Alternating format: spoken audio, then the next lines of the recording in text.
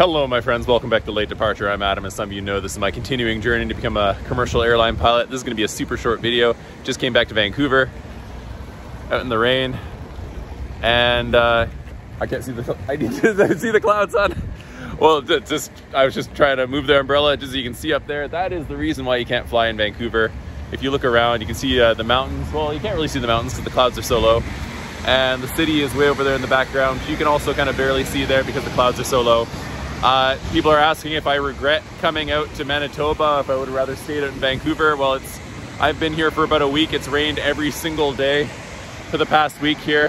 Hasn't been the greatest weather. As you can see, it is a beautiful place. It's very lush, very warm, very nice, but for flying, it's just not the best place for me. I'm very glad that I came out here, and that's it for this. So hopefully you guys are out flying, have fun, hopefully not flying in this, in Vancouver.